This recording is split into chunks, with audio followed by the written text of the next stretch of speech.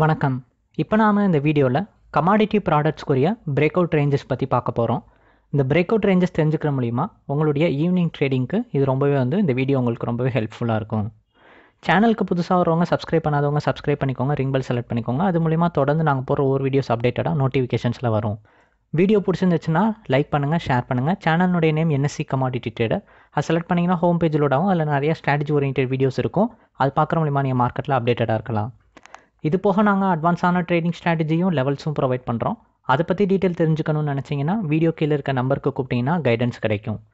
Demat மற்றும் trading account open பண்ணணும்னு நினச்சிங்கன்னா வீடியோ கீழே இருக்க லிங்கை கிளிக் பண்ணாலும் சரி, இல்லை நம்பருக்கு கூப்பிட்டிங்கனாலும் கைடன்ஸ் உங்களுக்கு கிடைக்கும். க்ரூட் ஆயில் பார்த்தீங்க அப்படின்னா மார்க்கெட் ஆக்சுவலி மார்னிங்கில் பார்த்தீங்கன்னா உங்களுக்கு ஒரு நல்ல ஒரு பாசிட்டிவான மார்க்கெட்டில் இருந்துச்சு. மார்க்கெட் ஈவன் ரைஸ் ஆகிக்கிட்டு இருந்தது. 2250 வரைக்கும் ஸ்ட்ராங்காக கண்டினியூ ஆச்சு. அதுக்கப்புறம் மார்க்கெட் பார்த்தீங்க அப்படின்னா அங்கேருந்து ஒரு டர்ன் ஓவர், சரியான ஒரு ஃபால்னு கூட சொல்லலாம். அந்த ஃபாலில் பார்த்தீங்க அப்படின்னா உங்களுக்கு 2150 ரேஞ்ச் வரைக்கும் ஆல்மோஸ்ட் ரீச் ஆகிட்டு மார்க்கெட் அங்கேருந்து ரெக்கவர் பண்ணி மேலே வந்திருக்கு. இப்போ இருக்க வியூ படி பார்த்தீங்க அப்படின்னா அகைன் எப்போ ஃபால் வரும் அப்படின்னா 2150 பிரேக் அவுட் ஆச்சுன்னா மறுபடியும் செல்லிங் மார்க்கெட் தான். ஸோ அப்போதைக்கு நீங்கள் செல் பண்ணிட்டு மறுபடியும் டவுன் சைடு எக்ஸ்பெக்ட் பண்ணலாம். பட் கொஞ்ச நாளாகவே பார்த்தீங்கன்னா 2100 ரேஞ்சை கொஞ்சம் பாசிட்டிவாக க்ரூட் ஆயில் மெயின்டைன் பண்ணிகிட்டு இருக்கு. அதாவது ஒன்றும் இல்லை, அந்த ரேஞ்சுக்கிட்ட வந்ததுக்கப்புறம் மார்க்கெட் ரெக்கவர் பண்ண ட்ரை பண்ணுது. ஸோ 2100 ரேஞ்சை ஒரு லெவலாக வச்சுக்கோங்க. அந்த லெவல் கிட்ட வர்ற அது பக்கத்தில் 2100 நோக்கி பக்கத்தில் வரும்போதெல்லாம் மார்க்கெட் ரெக்கவர் பண்ணுது. ஸோ 2100 ஒரு லெவலாக சப்போர்ட்டிவ் லெவலாக வச்சுக்கோங்க. அது பிரேக் அவுட் ஆச்சுன்னா ரொம்ப பெரிய ஃபால் இருக்கும். ஓகேங்களா? அடுத்து மார்க்கெட் 2150 பிரேக் அவுட் ஆச்சுன்னா தான் இப்போதைக்கு மார்க்கெட் அகைன் டவுன் சைடு போகும். இல்லாட்டினா இப்போதைக்கு இருக்க வியூ படி ரெக்கவர் பண்ணி மேலே தான் க்ரூட் ஆயில் போக ட்ரை பண்ணும். ஜிங்க் பார்த்தீங்க அப்படின்னா ஓப்பனிங்கில் ஒரு பெரிய மூவ்மெண்ட், ஒரு சின்ன டவுன் மாதிரி வந்துச்சு. அடுத்து அப்படியே பார்த்தீங்கன்னா கேப் டவுன்லேருந்து அப்படியே ஃபாலோ பண்ணி மார்க்கெட் ஸ்லோவாக கொஞ்சம் கொஞ்சமாக 147 வரைக்கும் இப்போ ட்ரேட் ஆகி நிற்கிது. ஸோ ஓவராலாக பார்த்தீங்க அப்படின்னா மார்னிங்கே ஆக்சுவலி 147 வந்துச்சு. அதை நிறையா டைம் டச் பண்ணிட்டு இப்போ 147 தான் ஃபுல்லாக ட்ரேட் ஆகிட்டுருக்கு.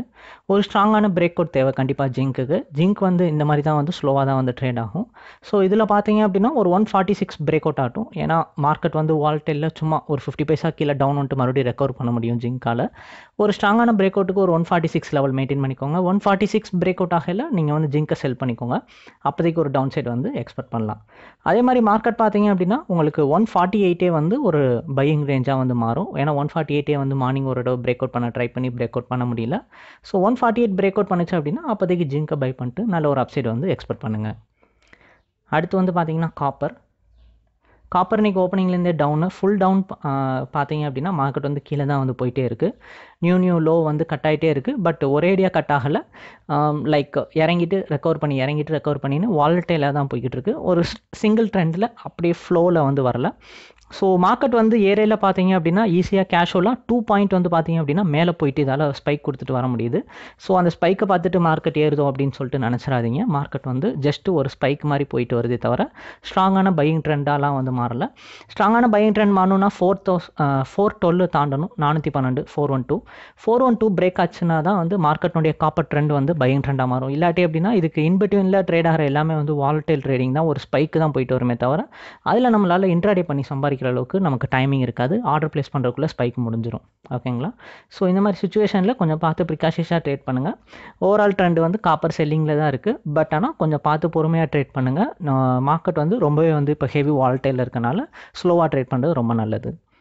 இது போக நாங்கள் அட்வான்ஸான ட்ரேடிங் ஸ்ட்ராட்டஜியும் லெவல்ஸும் ப்ரொவைட் பண்ணுறோம். அதை பற்றி டீட்டெயில் எதுவும் தெரிஞ்சுக்கணும் அப்படின்னு நினச்சிங்கன்னா வீடியோ கீழே இருக்க நம்பருக்கு கூப்பிட்டீங்க அப்படின்னா உங்களுக்கு கைடன்ஸ் கிடைக்கும். டிமேட் மற்றும் ட்ரேடிங் அக்கௌண்ட் ஓப்பன் பண்ணணும்னு நினச்சிங்கன்னா வீடியோ கீழே இருக்க லிங்கை கிளிக் பண்ணாலும் சரி, இல்லை நம்பருக்கு கூப்பிட்டிங்கனாலும் சரி உங்களுக்கு கைடன்ஸ் கிடைக்கும். தினமும் இது போன்ற வீடியோஸ் பார்க்கணுன்னு நினச்சிங்கன்னா சேனலை சப்ஸ்கிரைப் பண்ணிட்டு ரிங் பெல் செலக்ட் பண்ணிக்கோங்க.